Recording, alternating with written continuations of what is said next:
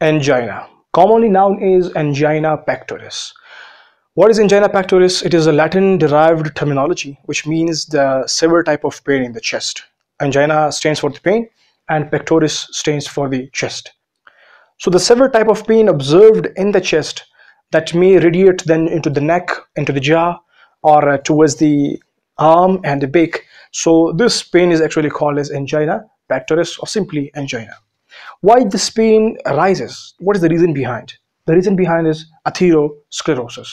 And what is atherosclerosis? It is actually the formation of the plaque of cholesterol inside the blood vessels. So the blood vessels supplying the blood to the heart, known as coronary arteries, in these arteries the plaque formation takes place.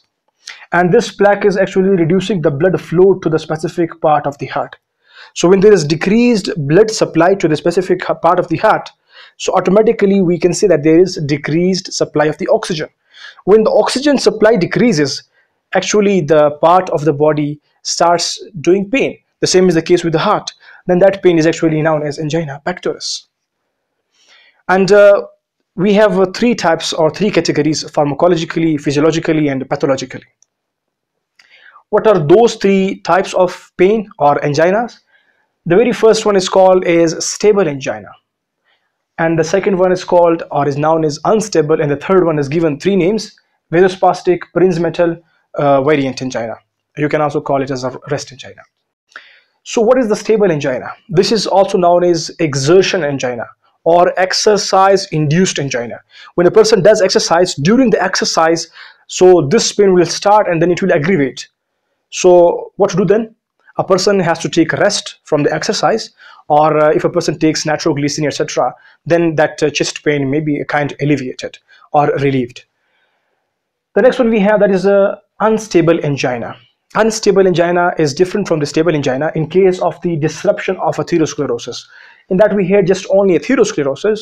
In the unstable angina, we have atherosclerosis. With the atherosclerosis, disruption happens. This atherosclerotic plaque might break or might dislodge and might move to some other coronary arteries, might block other arteries. So like this, what will happen again? So if they are blocking the blood vessels, so like this, they are decreasing the supply of oxygen to that part of the heart, and we will feel the pain. So then that pain is given the name is unstable pain or unstable angina. And this type of the angina needs the hospitalization because it's really severe and different type of. The next one we have, that is vasospastic angina, Prinzmetal angina, rest angina, or variant angina. So these all terms come under the single type, that is the third one. So I would explain this type by the vasospastic angina because this term is helping us to explain this type of angina.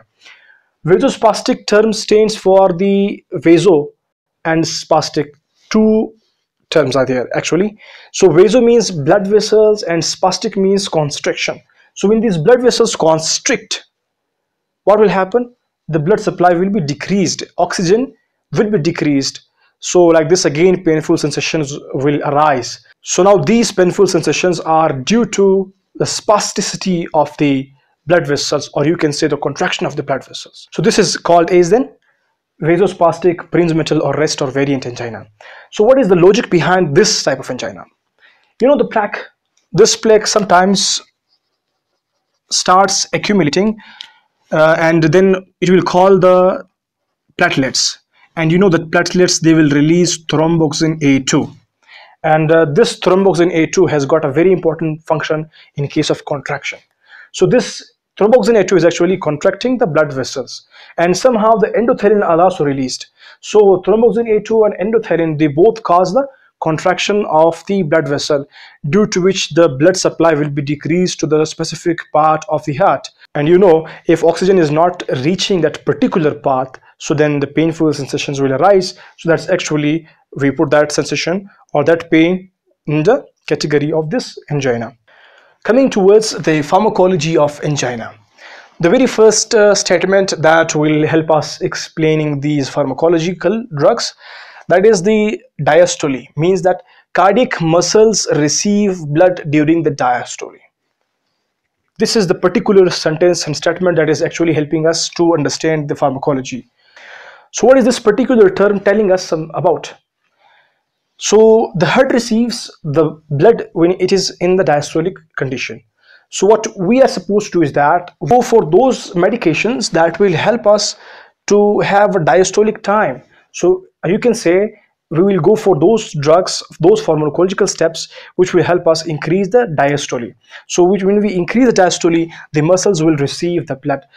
So we have the following pharmacology through which we can treat, or through which we can get the time for the diastole, and like this the angina may be relieved.